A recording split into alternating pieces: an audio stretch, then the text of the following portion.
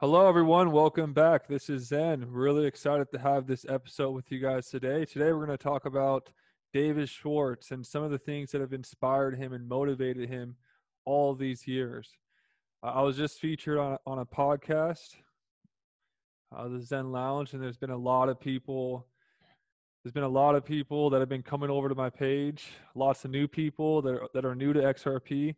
So I think this is a really important video to get started with when you're researching XRP to know what David Schwartz's mission is. He's the guy he's the CTO. Really cool guy. We're going to watch a video real quick about him.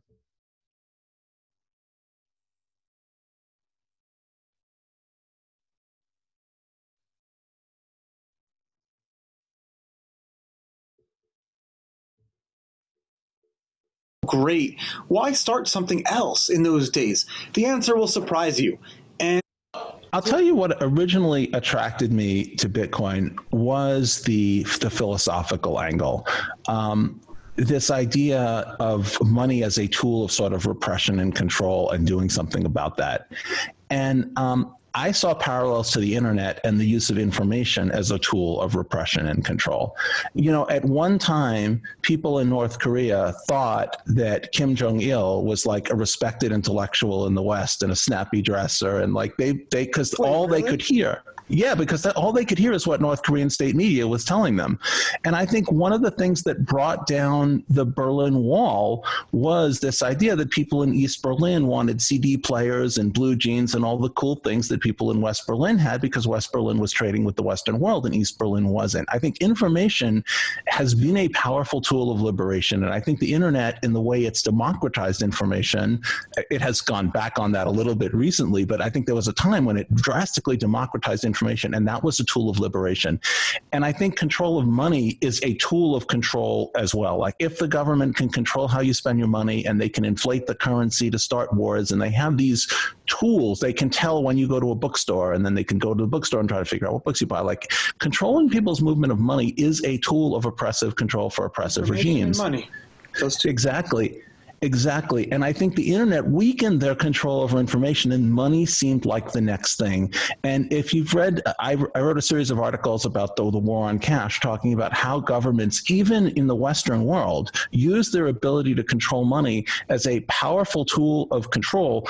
And the important thing is that they do it in ways that prevent people from like having due process rights. So for my man, you know where I'm going with this. For example, like, you know, if you all of a sudden the IRS says you owe 50 grand in taxes, your passport's gone. Boom, you can't leave the country. Yeah, and or anything in that. Yeah, and if a Middle Eastern government declares you a terrorist because you spoke out against them, you suddenly can't open a bank account like anywhere in the United States. Yeah. And this is the important thing. If the government wants to punish you for being a terrorist, they have to like try you for some sort of crime, or they have to like file a civil lawsuit against you, and you get to confront witnesses and you get to hear the charges against you. But if every bank refuses to do business with you because of legal risk, there's no appeal process. There's no way that you can like do anything about that. And if you can't open a bank account, I mean, there's stores that are cash only. Like, there's places where you can't get a cup of coffee without a bank account. Yeah. And that was what motivated me. I'm very sympathetic to regulators' legitimate concerns with things like, you know, radicalizing terrorists and financing terrorism and money laundering and drug money and everything. And I just point out, for people who might be younger who didn't live through the internet revolution, there were those same concerns about information. Were there the really? Internet? What? Were there really? Yeah, there was a significant concern that the internet would set back the battle against child sexual exploitation, and there was concern that the internet was used to radicalize terrorists. There was the war over. Sorry, it's all good.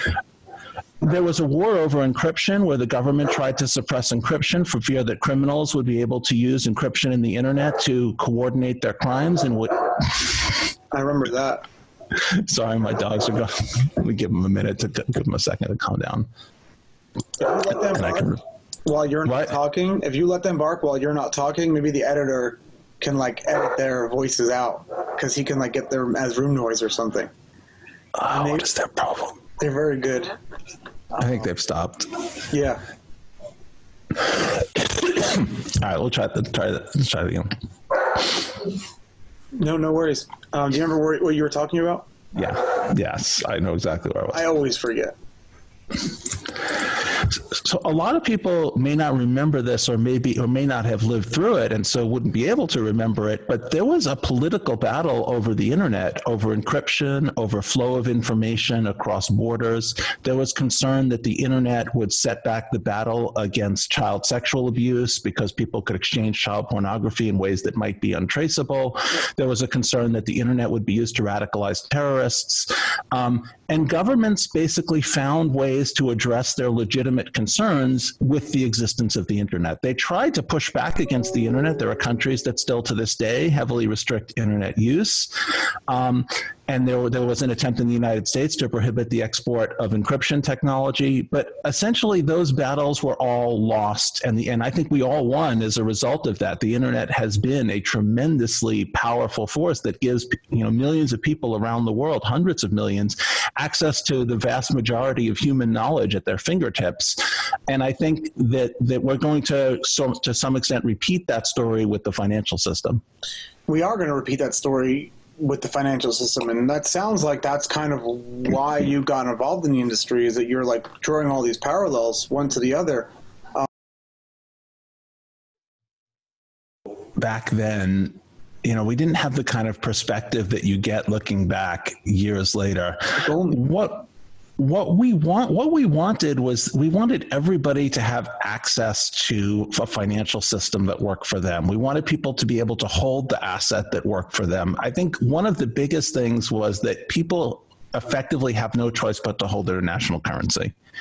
If you're wealthy and if you're in some countries that have really good financial systems, it is possible to go to effort to hold other currencies. But one of the visions was this idea that I'm a gold bug, I like gold. But I'm not going to find someone who's going to pay me in gold, and I'm not going to find a grocery store that's going to take gold. Wouldn't it be awesome if my employer could pay me and I just got gold? And I could go to the grocery store and maybe they price in whatever national currency they want to price in, but I sort of pay with gold. Hope you guys enjoyed the clip from David Schwartz. We're gonna get back to this article. So background on David Schwartz. It's a long video, so I couldn't play the whole thing. But another funny story about David Schwartz is he actually has a lifetime ban. So here's a funny story from 2019. I had to get someone else to pay my tour guide for me today, and I had to pay them back in cash. They only take PayPal, and I have a lifetime ban. This perfectly symbolizes what has motivated me the past 8 years. Remember, I told you guys from the beginning, I'm going to talk about what motivated David Schwartz. We got a lifetime ban from PayPal, and he had no due process. So just one day disband him. And this has happened to a lot of people. So PayPal ban. This guy had $5,000 frozen. I got banned from PayPal ban. So it happened to David Schwartz too. And David Schwartz isn't just an average Joe. This is one of the biggest guys in the world. And he has worked with the NSA, National Security Agency. Really respected voice in the digital currency community. Recently in 2021, this is back in September, ongoing issues for David.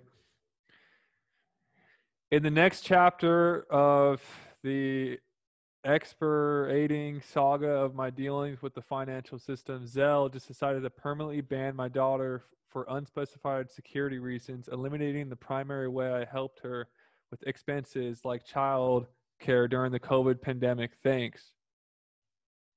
Why is this so ridiculous? Either Zelle is right about something being suspicious or they're wrong. If they're wrong, obviously this is pointless, because what if they're right? Then it makes sense, right?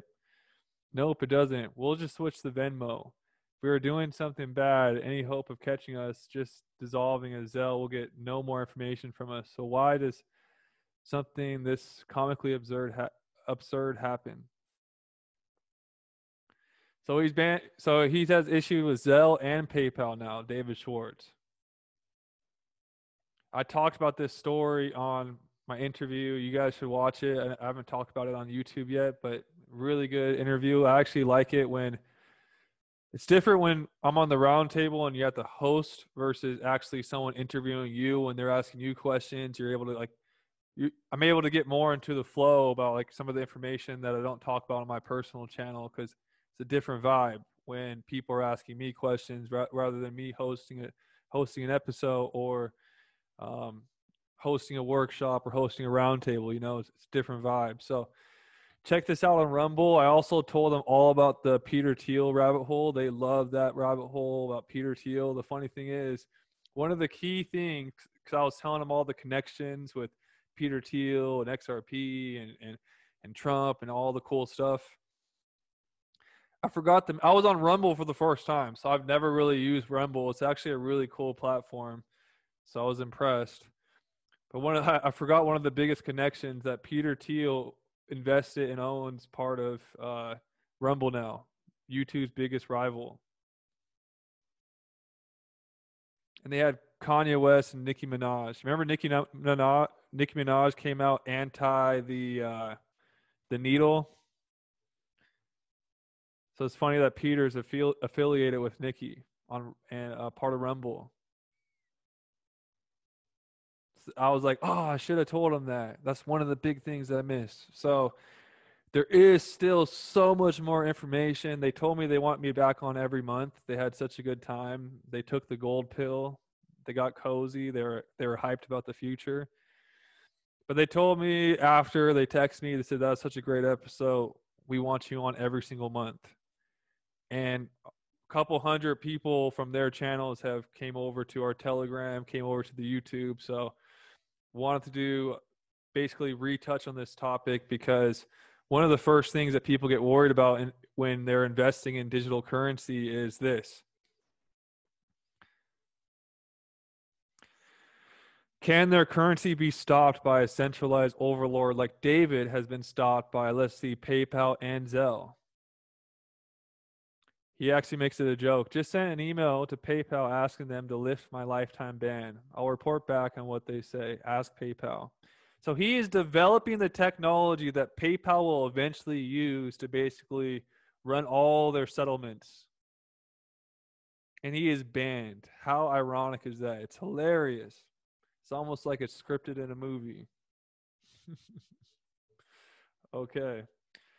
There is currently no way to stop valid transactions from executing because the network is decentralized. Nothing stops someone from writing code that blocks transactions currently considered valid and trying to convince people to run that code. It would take convincing a majority to run that code to stop those transactions. It's not going to happen. It's fake news. It's FUD to keep you out. One other thing I wanted to show you. What did I want to show you guys? Go to my YouTube. Make sure to catch up if you're new to my previous channel because what have we been sold? That there's going to be issues with the electricity, energy crisis, 10 days darkness. We've heard of all that, right?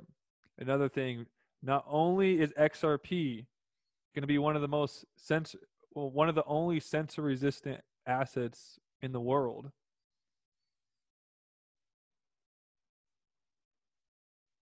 Where is it? This video is actually getting a lot of views. 3117 views. XRP does not need the internet. You do not need the internet to transact with the XRP ledger. So it's censor resistant, does not need the internet. One of the persons I talked to was like, XRP is legit. Was like, what if they just what if they just turn it off? Well, you can't. It's literally, there's no way. This is a live demo machine pump Raspberry. Richard joining from the Netherlands. This is happening in the Netherlands. It's called XPOP. If you want to look more into it, XPOP, offline proof of payment validation. So they're going to be sharing more about it soon. David Schwartz, NSA employee, worked on the XRP Ledger, also Bitcoin, banned from PayPal and Zelle, which motivated him and inspired him to make a financial system that works better for all. So that's it for today, guys. Hope you enjoyed. Peace.